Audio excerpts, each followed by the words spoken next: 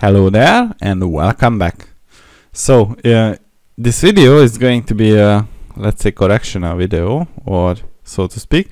So in my previous Jenkins video you see how I set up my environment with Jenkins, and I thought it might be interesting for you to know how you can migrate the, let's say, home folder for the Jenkins installation so that you have a more spacious drive available. So as you may recall, by default, if you do not specify anything as configuration to the Jenkins, when you start up with Apache, what you see is that the Jenkins folder is created under your user profile, and that might not be the best idea in every case. So what I thought, in this video I will show you how you can, let's say, migrate your Jenkins profile from this folder to another folder. So as you can see, I'm also short on space, but I would like or prefer if the Jenkins profile was here. So in order to do that, I need to create this Jenkins stuffs folder, and what I will do now is to copy everything from my .jenkins folder to this folder, Jenkins stuffs. And I'm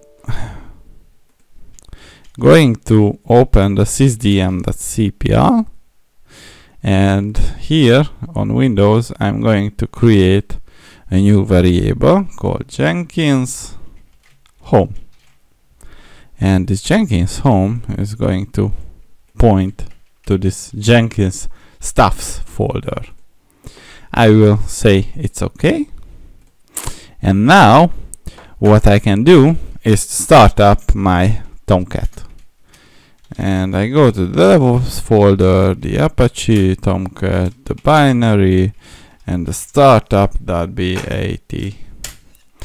And if everything goes well, I should be able to pinpoint out what's the change. So basically what happens now is that when you start up the Apache and it is starting up the web application, it is going to pick up from environment variables that the Jenkins home folder has changed, and this change is going to be reflected with the Jenkins application. And if it loads, and it loads properly, what I should be able to see, let's go to the Jenkins context root and wait for the application to load. It takes some time because it's a huge Java application.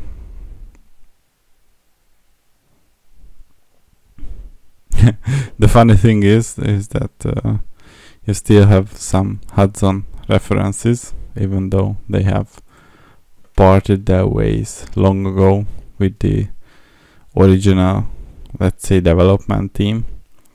So there was a feud between them, but I think I have talked to you about this in the previous video, and there is a very similar platform that you can check out in the name of Hudson, and they also have this nice waitress logo, but they are called Hudson, and basically these are almost the same in functionality, but the idea behind the continuous delivery, continuous integration is kind of the same. It doesn't matter whether you go for Hudson, Jenkins, Bamboo, or other stuff.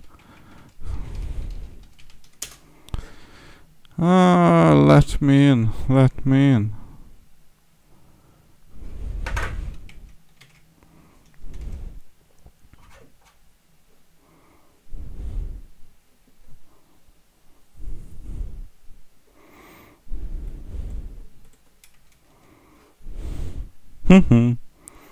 What is it now? Warning.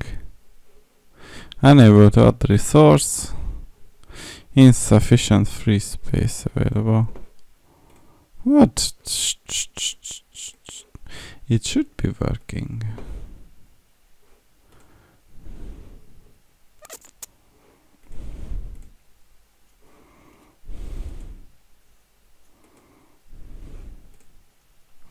It is working, it was just thinking too hard. So basically this is it, and if we go to the manage Jenkins part and we go to the configure system, what we should see is the new Jenkins home folder, if everything goes well. If not, then well, that's a shame. But basically, as you can see, we have successfully migrated our home folder because the home directory is pointing to the F drive with the DevOps and Jenkins stuffs. So basically this was all I wanted to show you. If you like this video, give it a thumbs up and subscribe for more. Thank you for watching.